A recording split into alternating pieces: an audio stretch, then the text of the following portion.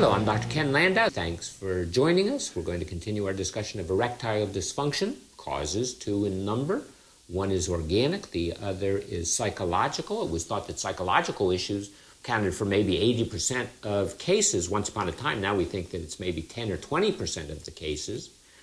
Emotional issues, psychological issues, well, fear, anxiety, depression, relationship problems, performance anxiety, all of those. We know that people who have erectile dysfunction as far as psychological issues are concerned, they tend to develop the condition relatively suddenly, tend to still have morning and evening erections, still develop erections with sexual thoughts, just not erections that are capable of being used for sexual activities. We know that it's relatively short-lived for many people. We know that more commonly we have organic problems. Organic problems, for instance, central nervous system problems. A person could have Alzheimer's disease, Parkinson's disease. A person could have a stroke. A person could have multiple sclerosis. A person could have a variety of spinal cord injuries. A person could have some sort of nerve injury because of surgery, maybe radical prostatectomy. A person could have a problem with nerves, maybe because they fell and broke the pelvis. Autonomic nervous system imbalance causes that. We know that endocrine problems are very commonly discussed, but much less frequently actually involved. Most people think, well, geez, if you have erectile dysfunction, you just don't have enough testosterone. That's probably a minor component. It's definitely a minor component of the whole story.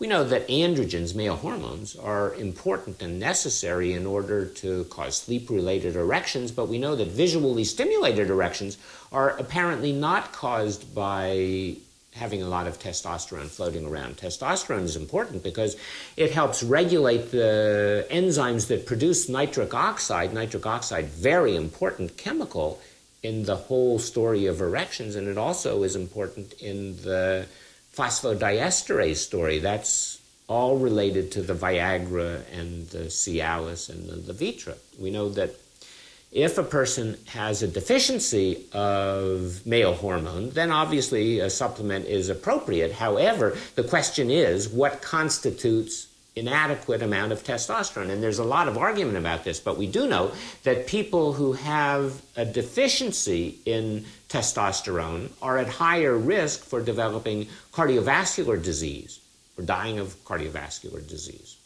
So as you remember from our former discussion, there's a correlation between the whole story of erectile dysfunction and heart disease. Well, as far as testosterone functioning, we know that there's just no question you have to have some amount of testosterone. The question is, what is the appropriate amount? And the question is it testosterone or is it a chemical that's a derivative of testosterone, which is really more important, and it's called dihydrotestosterone. And that the dihydrotestosterone is made by an enzyme that's present in the prostate, among other areas.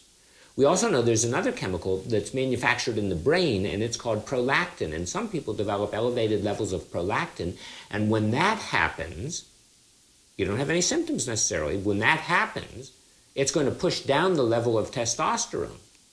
And when it pushes down the level of testosterone, then it's not infrequent to be associated with erectile dysfunction. Most of the people who have elevated levels of prolactin nowadays, most men, are taking the antipsychotic drugs, taking the drugs like Risperdal and Zyprexa that you hear so much about, that were once upon a time used to treat only schizophrenia. Now they're being used to treat a whole number of conditions, probably in many cases inappropriately.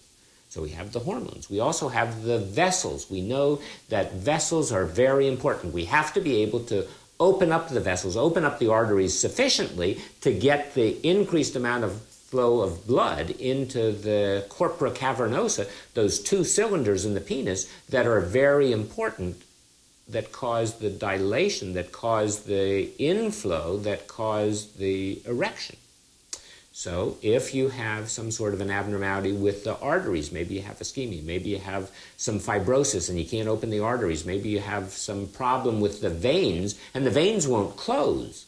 So the blood goes in, but the blood comes out as fast as it's going in. Then we have a significant issue. Now, most of the time, When we have a vascular issue, an arterial issue, it's related to the usual culprits. It's either hardening of the arteries or obesity or cigarette smoking or your cholesterol's too high or you have high blood pressure. All of those, the common denominator is the cell that surrounds the vessel wall, we call it the endothelium, becomes damaged.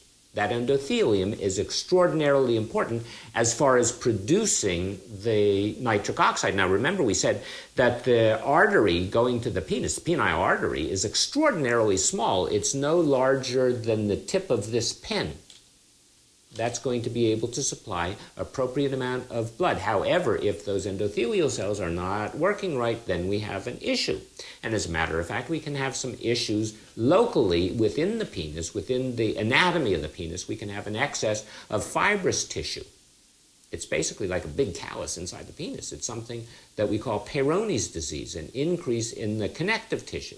And when we get that increase in the connective tissue, it can destroy the arteries, it can destroy the veins, and that's not an uncommon kind of condition. We also can have a variety of other problems. We can have problems with the foreskin that lead to erectile dysfunction. We can have the foreskin is too tight, so it can't be pulled back. We can have certain diseases of the skin, something called lichen sclerosis. We can have a variety of dermatitis, rashes, psoriasis. We can have fibrosis. We can have people taking certain kind of drugs. And the drug that's most frequently associated with erectile dysfunction, the class of drugs, are the psychotherapeutic drugs, so the antidepressants. Even taking those selective serotonin reuptake inhibitors that are so prevalent in our society right now, drugs like Prozac and Zoloft, those drugs can cause issues. MAO inhibitors, a little less commonly used, can cause problems. Tricyclic antidepressants, these are drugs like imipramine, nortriptyline, Pamelar, those kind of drugs can cause the problem. Effexor can cause the problem. We also mentioned drugs like Risperdal and Zyprexa. And a lot of people taking medicines for high blood pressure. It seems that the thiazide diuretics are probably the most common cause in the high blood pressure family. Also a problem with the old-fashioned beta blockers. The newer beta blockers don't seem to cause the problem, but also we have problems with those drugs that are used to treat prostate problems. And who gets prostate problems? Men 50, 60 years of age. Who gets impotence? Men 50, 60 years of age. Is there a correlation? You bet there is. On the other hand, if you have high blood pressure, taking an ACE inhibitor, very commonly used, take medicine like an ARB, angiotensin receptor blocker, a drug like losartan, very commonly used. Those drugs seem to be okay, the Cinepril, those kind of drugs. We also know that the newer beta blockers seem to be relatively okay, and in fact the newer beta blockers might even help with erectile dysfunction, help treat the condition. There are other drugs that also cause erectile dysfunction, drugs like digoxin, used for heart disease. If you have atrial fibrillation, you might get a medicine known as amiodarone. That can cause it. Spironolactone blocks that dihydrotestosterone production that we talked about, or the ability of it to work in the skin, work in the prostate, work in other areas of the body. We know that anti-androgens, men who have developed prostate cancer and maybe are taking some of the anti-androgens, or taking the LHRH agonists, those kind of drugs cause it. And so too, if you're being treated for gastroesophageal reflux, you have heartburn, eat the pizza and pop the Tagamet, pop the ranitidine. They can cause erectile dysfunction. And so too can some of the recreational drugs. If a person is taking marijuana, now all of a sudden going to be phenomenally available, readily available, well, marijuana causes erectile dysfunction, and so too does cocaine. Now, we have an issue with the statin drugs. Those are the drugs that are used to reduce the cholesterol. Do they cause erectile dysfunction or treat erectile dysfunction? Well, the evidence isn't good either way, but if they're going to do anything, they probably are going to benefit people who have erectile dysfunction. They're probably going to help treat it because they're probably going to help maintain some of the arterial function. They're probably going to treat some of the endothelial dysfunction. Those are the cells that line the vessel and those cells seem to be helped and seem to produce more nitric oxide in those people taking the statins. Well, we said that one of the classes of drugs that could cause problems are the drugs that are used to treat enlargement of the prostate, benign enlargement of the prostate. We have the alpha blockers like Flomax. They can sort of get in the way, but even more importantly are the 5-alpha reductase inhibitors, drugs like Proscar, drugs like Avodart. They cause a decrease in the libido in some people, and they also cause erectile dysfunction. Then we have the iatrogenic causes of ED. The iatrogenic causes that we in medicine are responsible for. Radiation therapy. You have the prostate cancer, you get the radiation therapy. Well, that can interfere with function, and so too can the radical prostatectomy. Systemic diseases cause problems. So systemic disease, you're just fat. Your body mass index is more than 25, more than 30. You've had an ileostomy or a colostomy. You have benign enlargement of the prostate. You have the lower urinary tract symptoms, difficulty starting the stream, difficulty emptying your bladder, all of those associated with erectile dysfunction, and so too lung disease, liver disease, kidney disease, high blood pressure. High blood pressure causes lots of problems. Cigarette smoking, obviously a significant issue, causes perhaps an increase in the incidence of erectile dysfunction of about 80% in current smokers, maybe 50% in past smokers. Question is, what can you do? Are there any kind of simple therapies? Well, one of the therapies is changing some of the lifestyle factors. Go out and exercise. The more you exercise, the less ED you're going to suffer.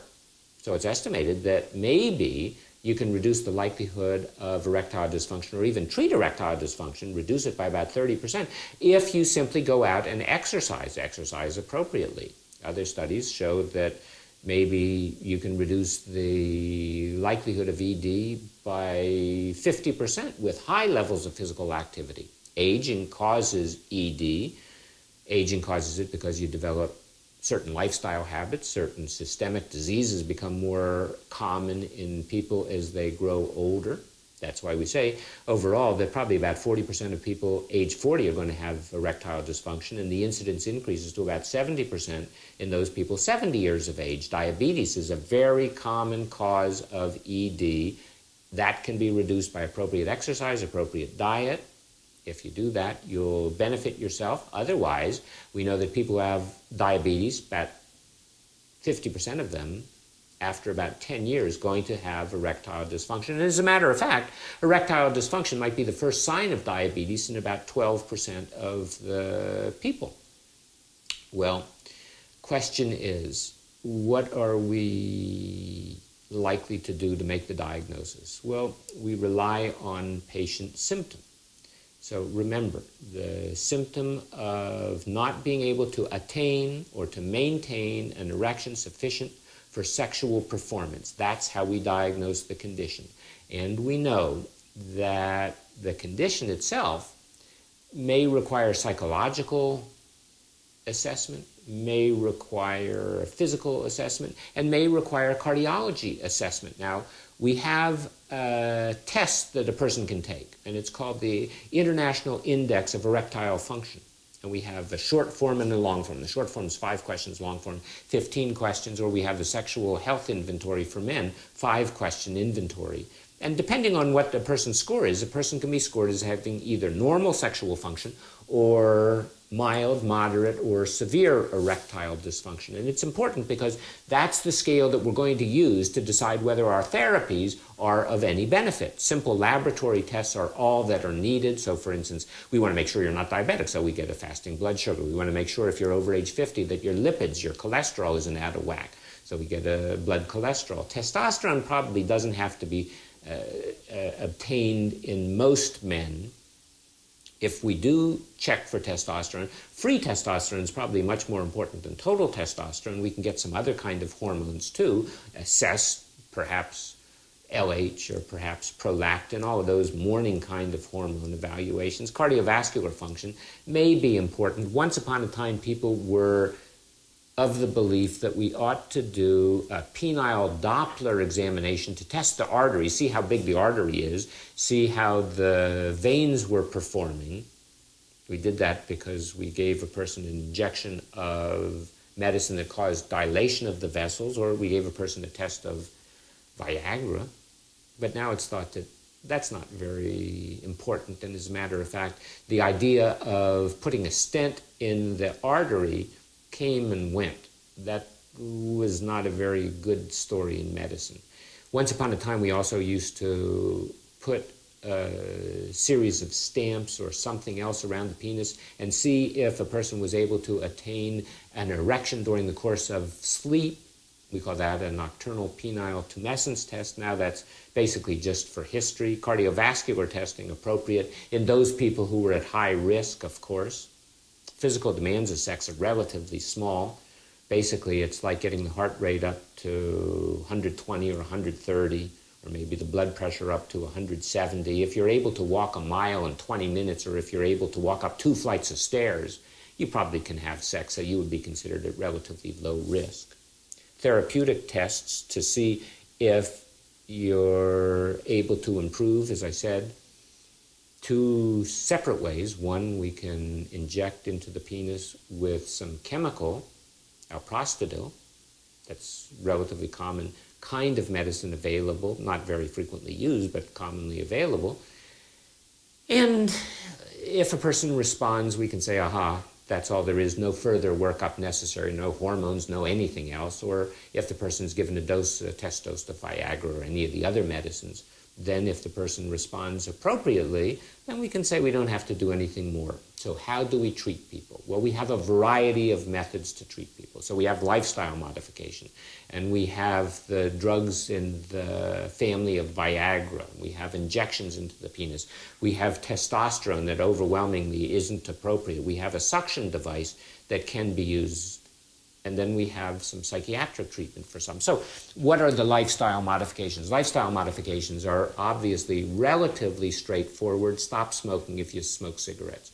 If you drink, well, cut down on the amount of drinking. Certainly no more than 1 or 2 beverages at most a day. Weight control, if you're over a BMI of 25 or 30, go lose some weight. Physical activity can reduce the likelihood of erectile dysfunction by 30%. That's very significant. We know that if you go on a diet or if you treat your diabetes, that can take a relatively long time to work, a couple of years actually. We know from some insurance data that of those people who are taking treatment for erectile dysfunction right now in the United States, of 6 million men who are being treated, well, about 75% of the men are on the drugs in the family of Viagra, about 30% of the people probably mostly inappropriately being treated with testosterone. How do we arrive at the most appropriate therapy for an individual? Well, we can arrive at the most appropriate therapy because the patient says, hey, I want to take Viagra. Or the patient might say something else. Or maybe it's the partner. Maybe it's the physician preference because of cost reasons or because of other medical issues that a person has. We have to make certain that a person is appropriately healthy enough for sex. We have to consider all of those other sorts of issues, but the most important are appropriate lifestyle changes, because if we change the lifestyle, we know that some of those cells that make the surroundings of the vessel are going to increase, and that obviously is exceptionally important. So, what are the treatments? In some cultures, people like to take herbs. Do herbs work? Nope, they sure don't. They don't have any significant function, but the ones that are very popular are the ginseng, the yohimbine, and then another one called butea. And they're all plants, they're all roots. So do they seem to work? And the answer is no, they really don't. There's a lot of talk about them, but the talk is more than the evidence. So if we talk about ginseng, well, there are different kinds of ginseng. There are Asian ginseng, American ginseng. Most people agree American ginseng doesn't work. Asian ginseng seems to do something, if anything is going to work. Does it really? Probably not. Butea superba, that's another herb Does it work? We don't really have any evidence that it does, but it's popular, and yohimbine, well, supposedly is going to increase the sexual response, but we don't really have any good evidence. As far as medicines are concerned, we know that probably about 3/4 of the people are going to be taking one of the pills in the Viagra family, about 1/3 of the people are going to be taking the testosterone, and 1% of the people are going to be using either the injections or inserting a pellet of the same kind of chemical inside the urethra, or using a different kind of an injection. If we talk about the injections with vasoactive substances that are going to increase one of the chemicals. So instead of the cyclic GMP that's associated with the Viagra story, these injections are associated with the cyclic AMP story. And they work. There's just no question they work. But it's very difficult to get people to go and inject a chemical into their penis. Inject is the operative word, with a small needle a little bit bigger than an insulin needle. You get an erection within 10 minutes, and that's independent of desire. You give yourself a shot, you're going to get an erection. You shouldn't do it more than 3 times a week. And it's probably effective in somewhere between 70 and 90%. Erection, question is it going to be prolonged? Not usually. There is more of a problem with prolonged erections with injection than with oral pills.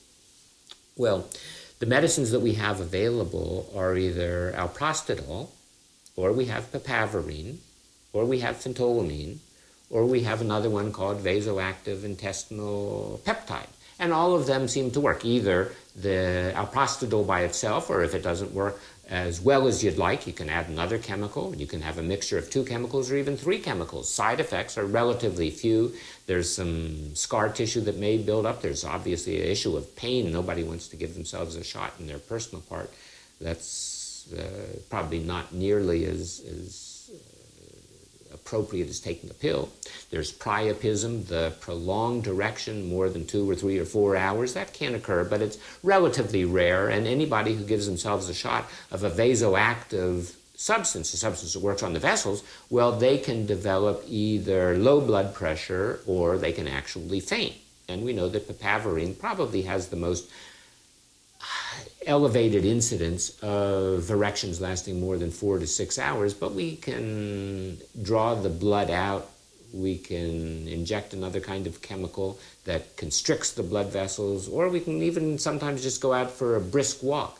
That can stimulate the sympathetic nervous system, and then maybe we can get rid of the problem. Suction devices. We can put the penis in a cylinder, a plastic cylinder, evacuate the air, and in doing so, we cause a negative pressure, so the blood flows in, and then we can take a little rubber band that's on the outside of the cylinder, push it around the penis, and then we keep the blood inside the penis. Now, we haven't dilated those spaces that are normally going to be associated with an erection. Haven't done that at all. All we've done is cause negative pressure, the blood flows in, just like a suction blister. And when that happens, people can have sexual activity. Now, the problem is that it's not, again, very appealing. It takes a lot of time. It requires a highly motivated patient. The satisfaction rate is relatively good, somewhere around 50, 60, 70%. Side effects are relatively infrequent, but most people don't enjoy that. Whether there's implant, and an implant, surgical implant, if everything else fails, it's something that you could consider, but it alters the penile tissue, so you never can go back and take a pill. Well, there are 2 kinds of implants. There's the semi-rigid implant. Semi-rigid implant is never fully erect. It's difficult to conceal, and fortunately, it's easy to do the surgery, and it seems to last longer than the other type. And the other type is an inflatable implant. The inflatable implant is associated with a reservoir, so there are multiple areas that can go wrong. It's associated with the reservoir, and you have to pump the fluid from one area of the groin to another, and then it gets into the penis, and when it's in the penis, then it increases the ability to have sex. Well, these things seem to work, and they work very well. Relatively few side effects, infection, a couple percent, malfunction, maybe 20% of the time. But satisfaction rate probably about 70, 80% of the time. So significant. Well, there's some surgeries on the arteries, but those have fallen out of style, the stents and surgical reconstruction. Testosterone therapy for erectile dysfunction, it probably has a limited role, interestingly. We know that if there's a marked reduction in the amount of bioavailable testosterone in the system, then yes, maybe testosterone is appropriate, but most people don't have the issue. We know that testosterone by itself is rarely helpful. If it is helpful, it's going to be psychological for the overwhelming majority of the people. But we know that low testosterone is associated with some cardiovascular problems, higher incidence of cardiac events, higher level of cholesterol, higher level of LDL, more stiffening of the artery, more calcification of the artery. Certainly, we do have to pay attention to testosterone. Testosterone is important in the sexual drive and sexual desire, not necessarily in the visual erections, but in the sleep-related erections, but that's not when you have sex. It's associated with the nitric oxide production. We can test for the amount of important testosterone. We can do a simple blood test. Testosterone is important as far as the brain or the nerve activity. The pelvic nerves are concerned. It's important as far as the corpora cavernosa are concerned. It helps regulate some of the nerve function. We know that testosterone tends to decrease as a person gets older. Question is that decrease normal, or is it associated with disease? Disease in this case, erectile dysfunction. Well, testosterone is one of those kind of chemicals that we have to be very careful of. Certainly if you have a high blood count, if you have a lot of red blood cells, because we know that testosterone is going to push the red cells up, that would increase the risk of a stroke potentially, so we don't want to do that. Or if a person has uncontrolled heart failure or has fluid retention, we don't do that. Now, the most important advance recently in the whole concept of erectile dysfunction comes with the phosphodiesterase inhibitors. That's Viagra and Cialis and Levitra. And these drugs are phenomenally important as far as a therapy is concerned. They came on the market, Viagra came on the market in 1998.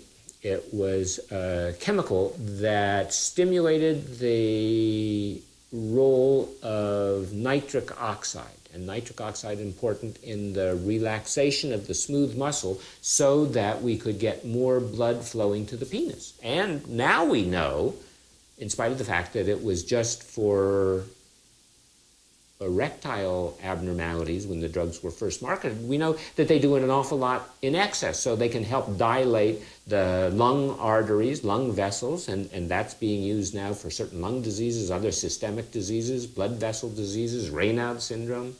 We know that it helps the heart, it increases the myocardial contractility, it decreases the stiffness of the arteries, it improves endothelial function, improves the function of the blood vessels themselves, of the arteries. And we know that now those drugs are being used for men who have benign enlargement of the prostate. Well, we know that these drugs have to do with the amount of nitric oxide that's going to be released from the endothelium. We know that the nitric oxide is the most important neurotransmitting substance inside the penis as far as the erectile function is concerned.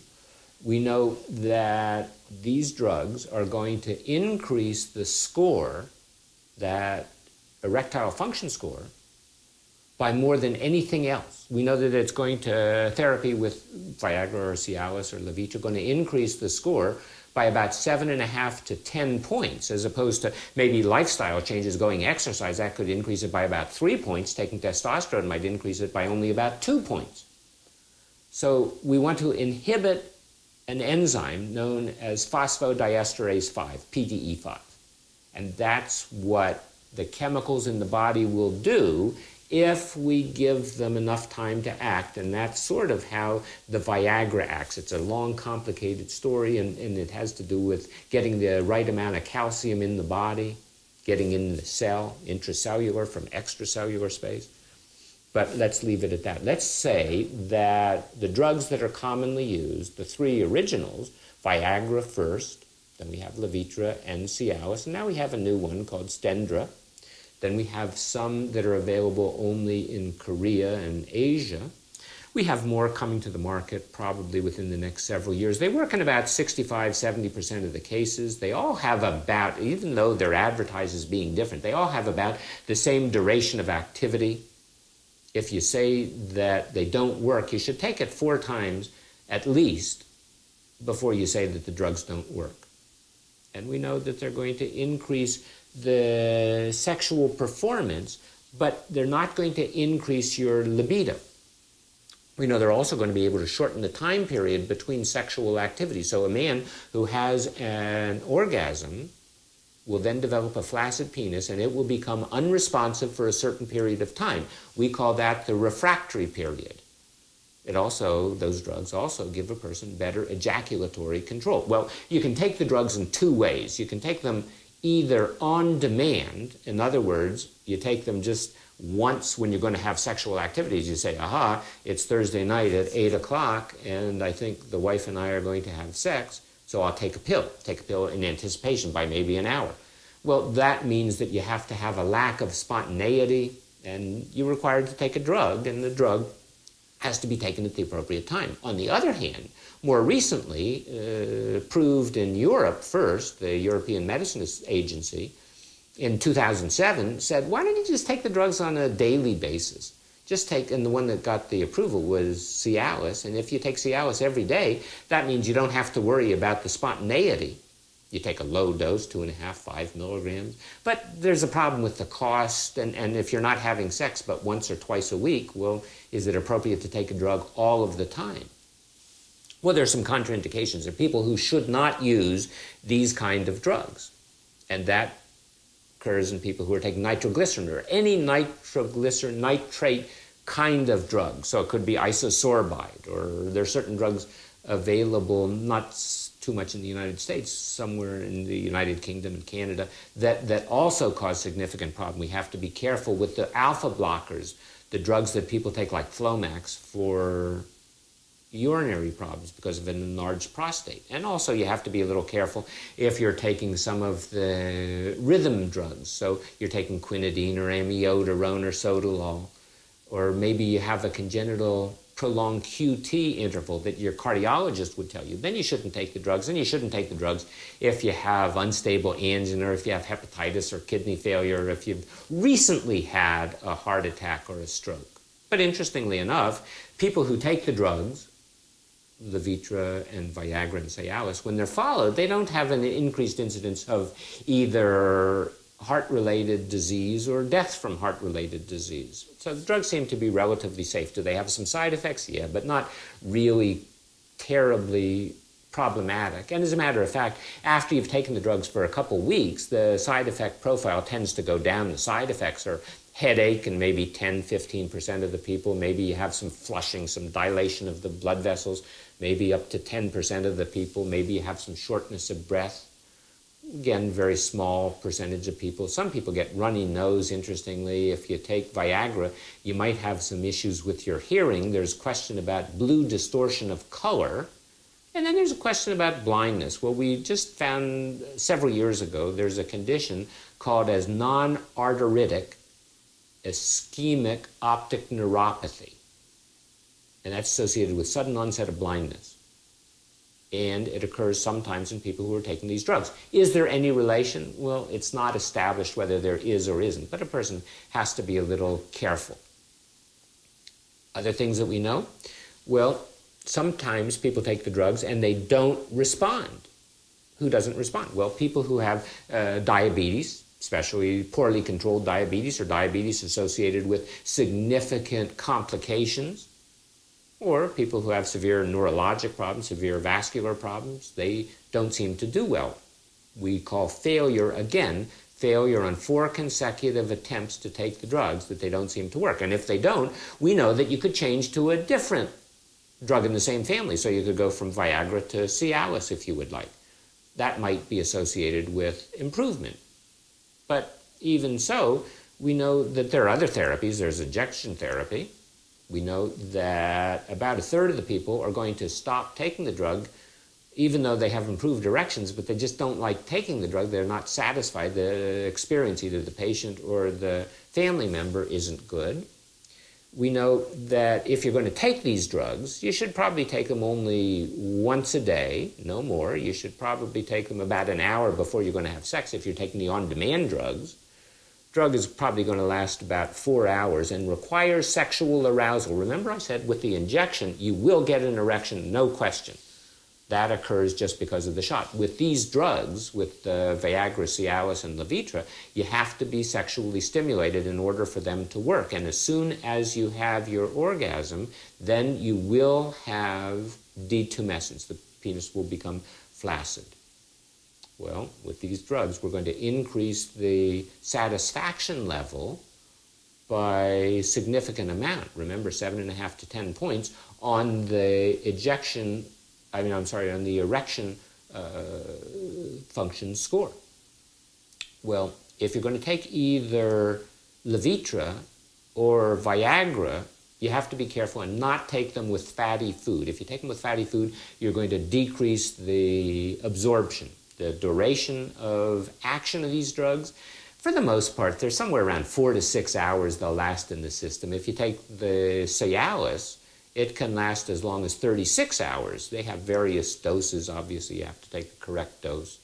We know that a lot of people like to take the daily, not the on-demand, not the once every once in a while, but the daily dose. It's a smaller dose, about the same expense, but it seems to be superior if a person is going to engage in sexual activities more frequently, seems to work somewhat better, and seems to, at least according to some people, have fewer side effects. And in addition, we know if you take the drug on a regular basis, remember we said that these drugs can be used for cardiovascular disease and for blood vessel diseases and for arterial diseases. Well, they seem to help the heart and maybe help a variety of other structures if you take them on a regular basis that you wouldn't have if you took them just on demand. People are afraid if you take something all the time that the drug will become less effective. That's not the case with this.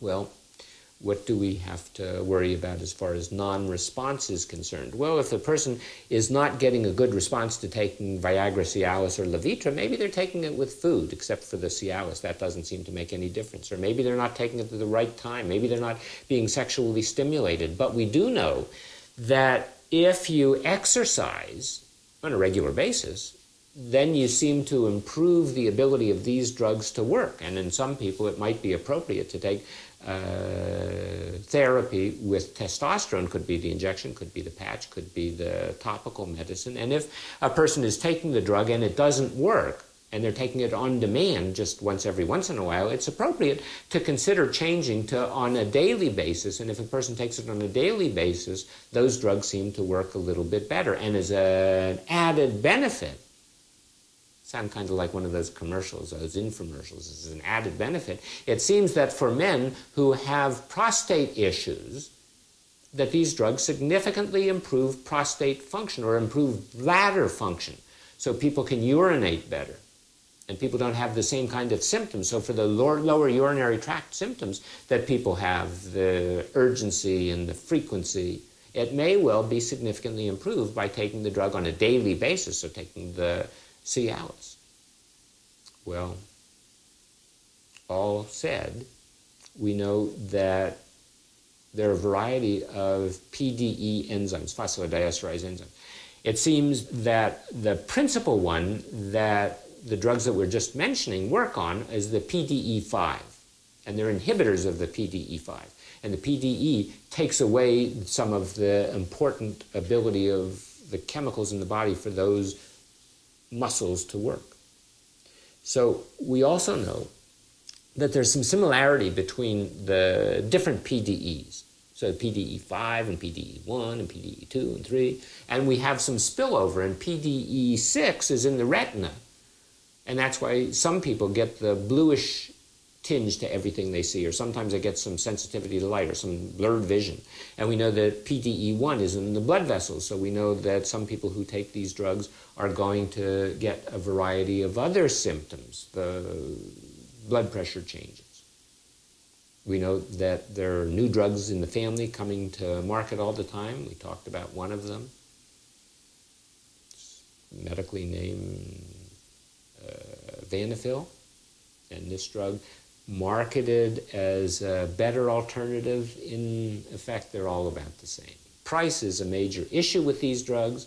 Price is horrendous, price is ridiculous, and price is not reflected in the cost of making the drug. It's reflected in what the drug company has decided to charge. So if you want 10 pills, if you want 10 pills of Viagra at 100 milligrams, it's going to cost you somewhere between $400 and $480 for 10 pills. In other words, about $40 a pill. If you take Levitra, you take the 20 milligram pill, you get 10 of them, going to cost you, again, about $400, $40 a pill. If you take Cialis, well, if you take the 20 milligram pills, it's going to cost you somewhere around $480.